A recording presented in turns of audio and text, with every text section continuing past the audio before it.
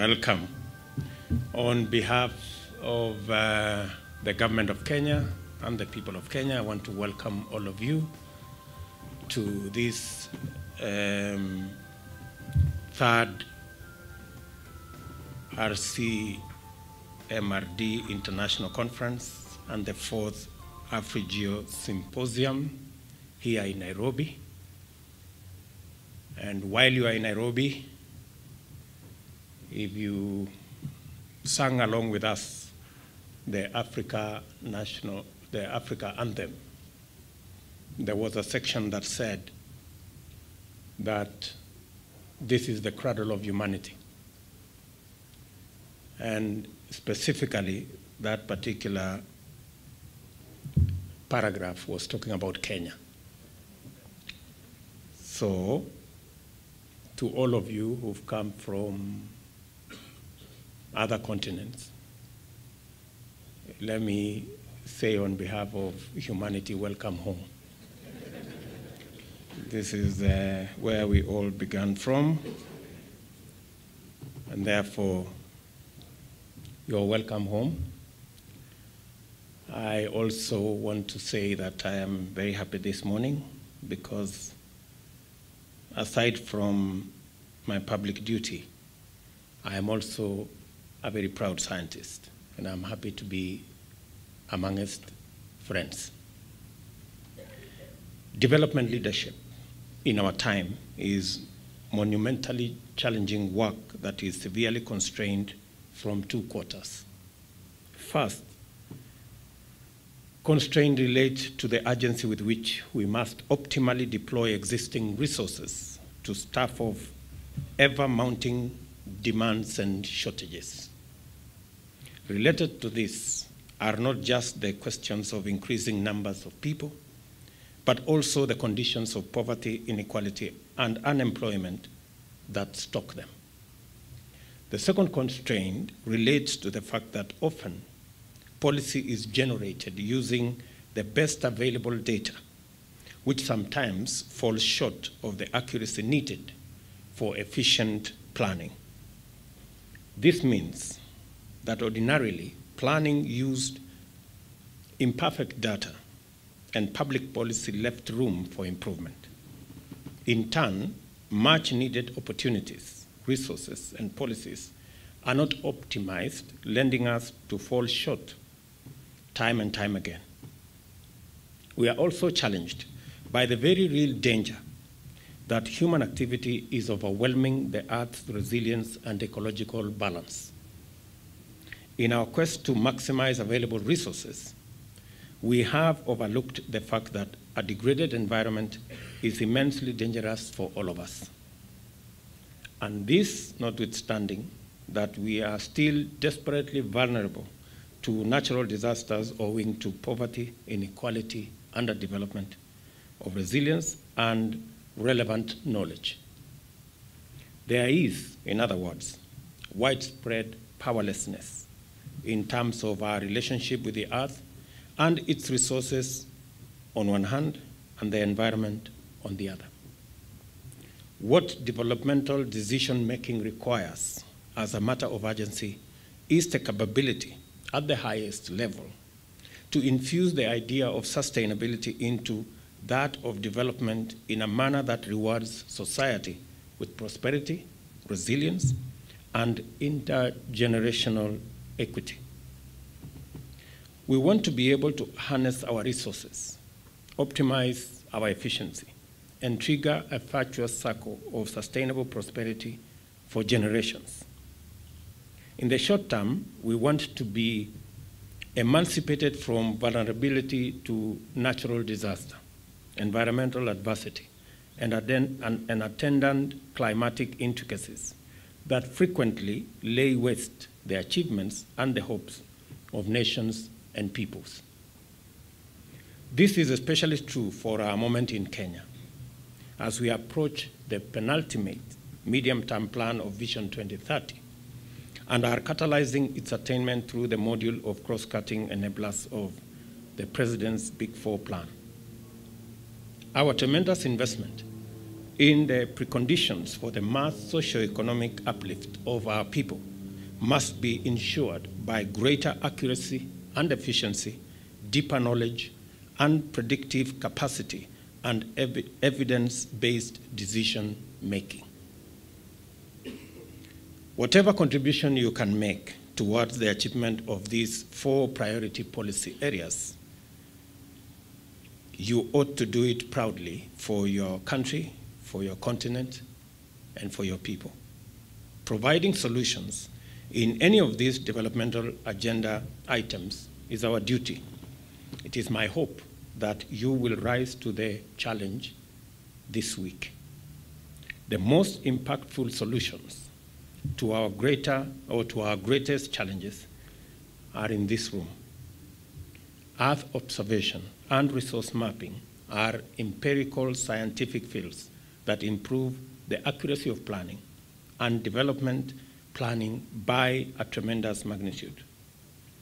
I'm excited to see the participants in this regional center has built with US government agencies, USAID and NASA, the EU and European Space Agency, and others to support creation of geospatial tools for value addition in decision-making processes.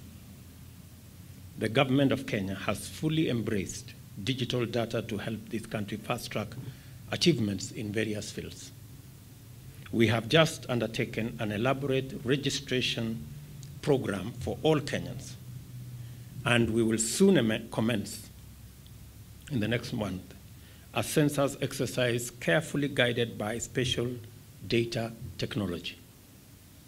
Further, I believe that satellite data and GIS systems are helping us design better housing facilities for Kenyans through improved spatial plans that contribute to the county integrated development plans. I am pleased to learn that through applications developed at this regional center, in collaboration with partners, we can now monitor crop conditions from planting to harvesting, and thus help the country manage food security. I challenge you to seek solutions to the problems of food distribution and market systems in the region, to not only foster efficient trade, but also ensure that people are not going hungry in one region while there is surplus in another region. We are proud to host the 3rd International Conference of the Regional Center for Mapping of Resources for Development, as well as the 4th Africa Geosymposium. As already indicated, dwindling natural resources coupled with climate change have contributed to ecological fragility that intensifies year on year. There is a strong movement urging greater focus on the anthropogenic dimension of climate change.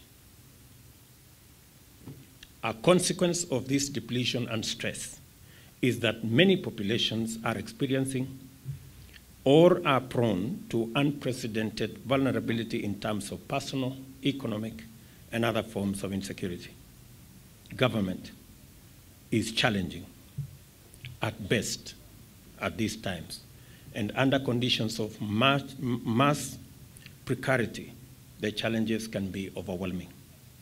The theme of this event suggests that the way out of this disastrous turn lies in Earth observations for evidence-based decision-making.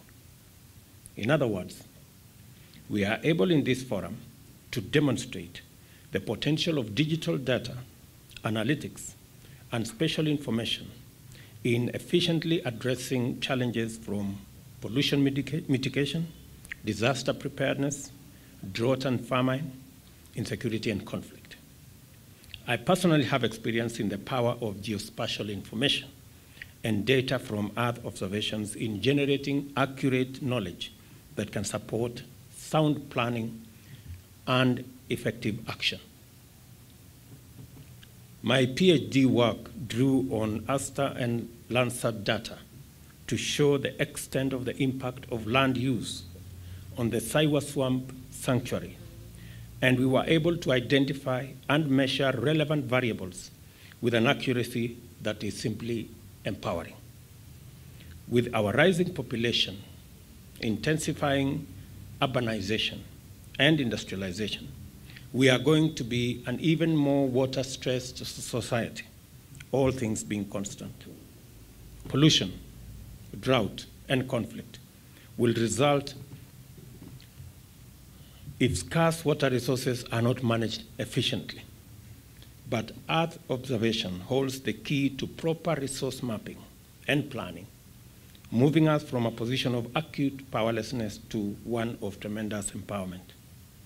I therefore urge you to collaborate with government and public institutions in producing accurate data that can guide the development of effective solutions to problems besetting agriculture and land use, wildlife management, transportation and urbanization, pastoral and other water resources, housing, and resource exploitation, among others. I also encourage you to strengthen linkages with our research and higher education institutions, not only to empower them, but also to elevate and broaden our national capacity in this very critical field. At a personal level, I am a strong supporter of your work, and I assure you of the Kenya government's commitment to the agenda of Earth observations for evidence-based decision-making. This is why we are proud to host this Regional Center Africa Geo right here in Nairobi. And before I make my last statement, maybe it's just good for me to say two things. Number one is to say that society is moving to information or knowledge-based, technology-driven development. And as policymakers, the best policy interventions can be achieved if you have the most accurate information to work with. And the most accurate information is information that is researched, information that is backed by knowledge and evidence, so that we avoid guesswork and trial and error and myths. And part of wrong diagnosis and sometimes wrong interventions is not because the policymakers are stupid. It's because they are working with information that is either outdated or that is not researched and that does not have evidence behind it. And therefore, it is my position that the way into the future, how policymakers like myself will make decisions that would change our society and move us to another level and create interventions that manage our challenges and creates a better society will be informed to a great extent by the quality of information that we have from our researchers and from institutions and organizations like this one. And therefore, you occupy a very central position in the quality of decisions and interventions and policy decisions that policymakers will make if we get the correct, up-to-date, accurate information to work with. And I'm saying this from a position of experience.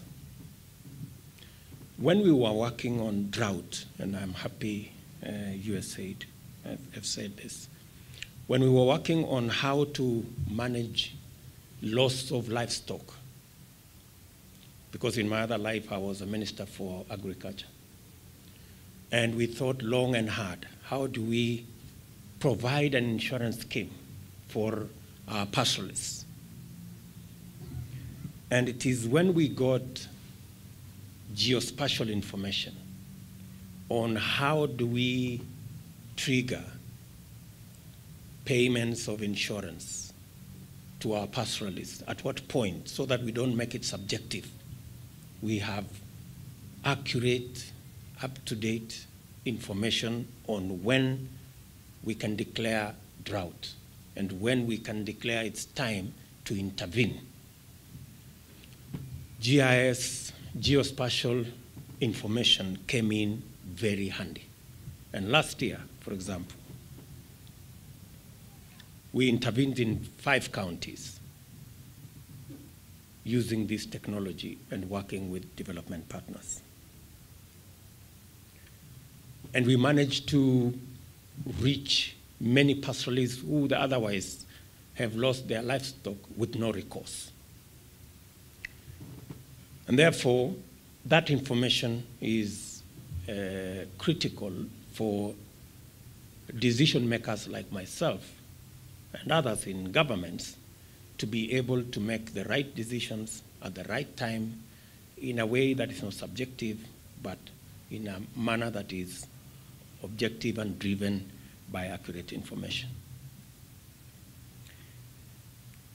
We have just signed the Africa Continental Free Trade Area, AFTA.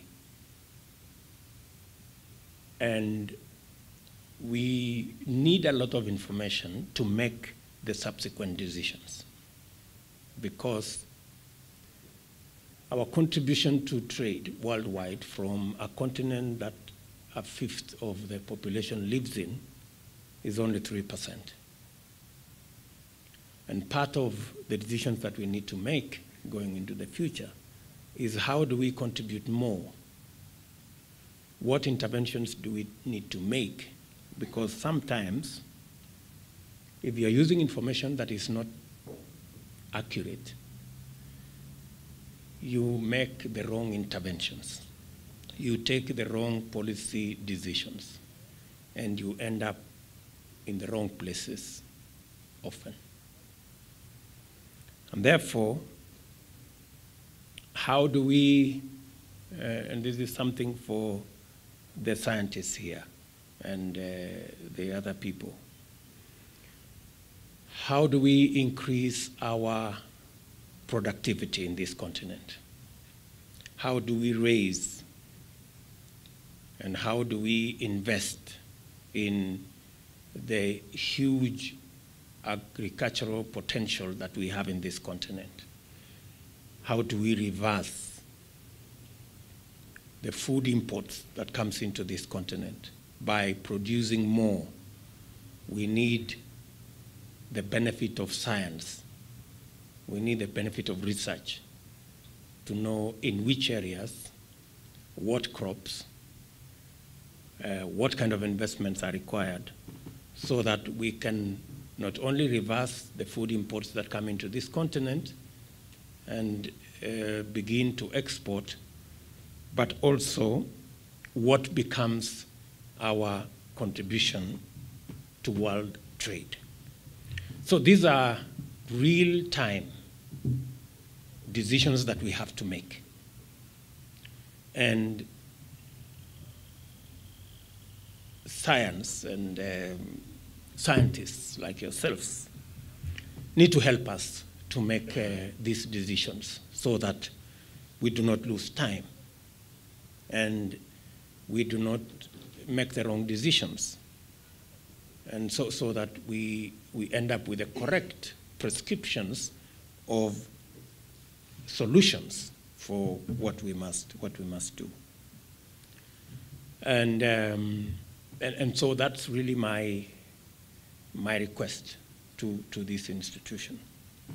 I have had a small intervention with the Director General, and knowing very well the value and the quality of the training that goes on in the training institute as part of this institution, I've undertaken to him that we will find, as Government of Kenya, what interventions we can make to make sure that the students who are here have access to grants and bursaries so that we can expand the numbers that are generated. and we can create more human capital that can help us make the correct decisions and provide interventions that would give us the right policy decisions. I've also agreed with him that we will find a mechanism under our public-private partnership program to see whether we can work together to provide housing and hostels so that students from other countries can also find admission in the college that is here. I am told at the moment it's mostly Kenyan students, and this being a regional center for 20 countries, we do not want to be selfish and make it a Kenyan institution. We want to share it with the rest of this great continent. It's now my pleasure to declare the third RCMRD International Conference and the fourth Africa Geo Symposium officially open.